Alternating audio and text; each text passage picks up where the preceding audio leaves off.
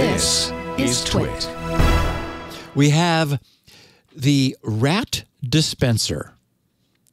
It's probably worth taking just a moment to reinforce the need to never, and I mean really never, click to open an attachment received in an email. Any email, even if it's from your mom.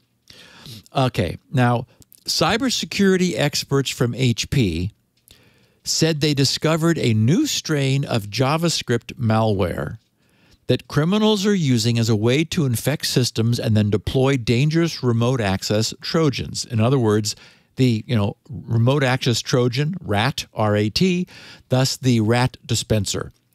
But I put, Leo, cybersecurity experts from HP in quotes because, well, try going to, and I'm serious, threatresearch.ext.hp.com. Okay. The HP Wolf security blog. And you got there somehow. They must have just fixed this. Oh, it was broken? Yes. Look at the in the show notes. I've got the TLS certificate that both Firefox and Google were displaying this morning. I had to fight my way through in order to get there. Keep your sites up to date, kids. Yeah. Wow. Yeah. Let me see. Why is it working for you? Threat research. Let me. I mean, they may have just fixed their certificate. Let me look at their certificate here.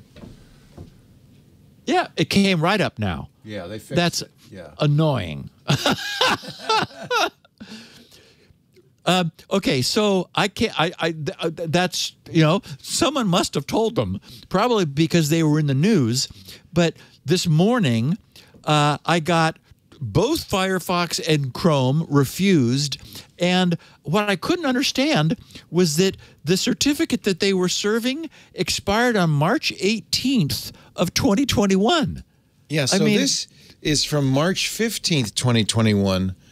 So they got a new one, but maybe they didn't apply it. It goes through the 2022. Maybe they forgot, or I don't know.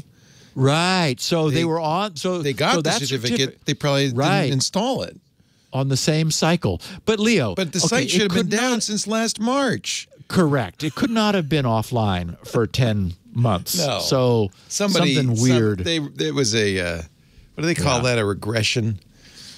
Yes, we do call it a regression. Yes. It was definitely that. Yeah. Okay. Anyway, HP explains, because they do have good researchers. They said, as embarrassing as that is. Oh God, yeah. I mean, and it's why I took a screenshot of it. It's like, so what? Embarrassing. No. And then I thought maybe Firefox, so I went over to Chrome, and Chrome wouldn't show it either. Whoopsies. Yeah. Anyway, threat actors, they said, are always looking for stealthy ways of delivering malware without being detected. In this article, we describe how attackers are using an evasive JavaScript loader that we call RAT Dispenser to distribute remote access Trojans and information stealers with only, and this is what's really amazing, an 11% detection rate, meaning 1 out of 10 gets flagged, 1 out of 10 instances. An 11% detection rate, RAT Dispenser appears, they wrote, to be effective at evading security controls and delivering malware. In total, we identified 8 malware families distributed using this malware during 2021. All the payloads were RATs, remote access Trojans, designed to steal information and give attackers control over victim devices. As with most attacks involving JavaScript malware, RAT Dispenser is used to gain an initial foothold on a system before launching secondary malware that establishes control over the compromised device. Interestingly, they said, our investigation found that RAT Dispenser is predominantly being used as a dropper, in 94% of samples analyzed, meaning the malware doesn't communicate over the network to deliver a malicious payload. In other words, it incorporates it. The variety in malware families, many of which can be purchased or downloaded freely from underground marketplaces, and the preference of malware operators to drop their payloads suggests that the authors of RAT Dispenser may be operating under a malware as a service business model. Wonderful. Okay, so the infection chain begins with a user receiving an email containing, and I read this and I just like, really? This is still happening? A malicious attachment. It's the classic double file extension, something like orderinformation.txt.js, which we've all known about for how long? Yet it still works. It still isn't being displayed properly. It's still being handled by our email agents. So the unwitting user simply needs to double-click the file to run the malware.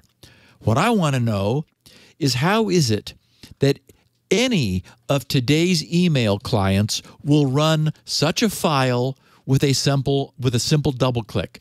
This morning, I just had to promise my firstborn child to view this report from HP because their once legitimate TLS certificate had expired. I had to warning, do not trust this site. Oh God, go back now.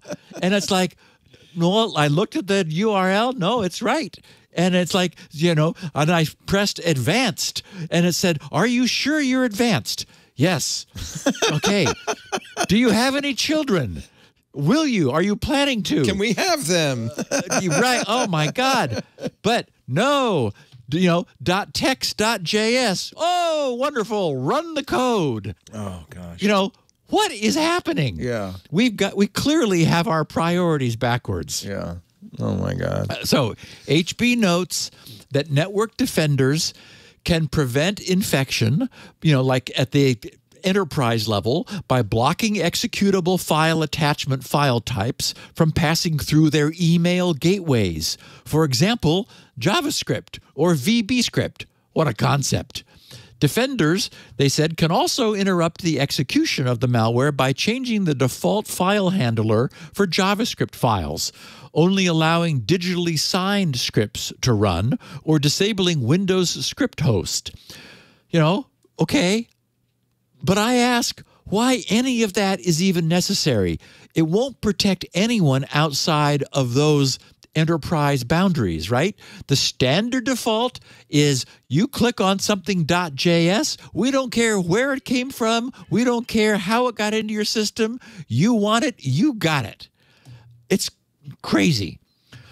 When the malware runs, the JavaScript decodes itself at runtime, because, of course, it's all heavily obfuscated. It's just a bunch of, slash hex codes that behind some evals. That writes a VB script file to the temp folder using command.exe. To do this, command.exe, the process, is passed a long chained argument, parts of which are written to the new file using the echo function. Then the VB script file runs to download. It is downloading the malware payload from somewhere.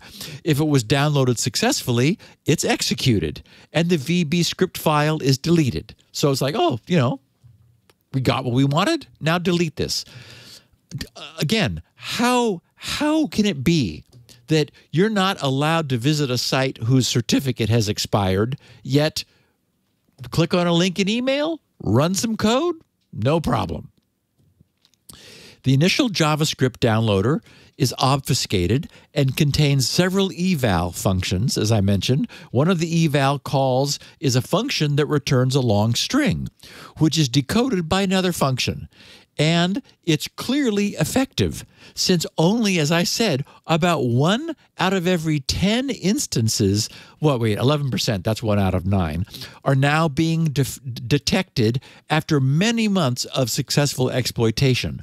over the past 3 months, HP said the malware had been used to drop at least 8 different rat strains, such as STT-RAT, WSH, we know what that stands for, RAT, Adwind, Formbook, Remcos, Panda Stealer, Goo Loader, and Ratty.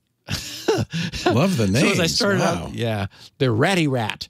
As I started out saying, it's worth just refreshing the strength of the prohibition against ever clicking on anything that is received in email. Really, I mean, these guys are clever.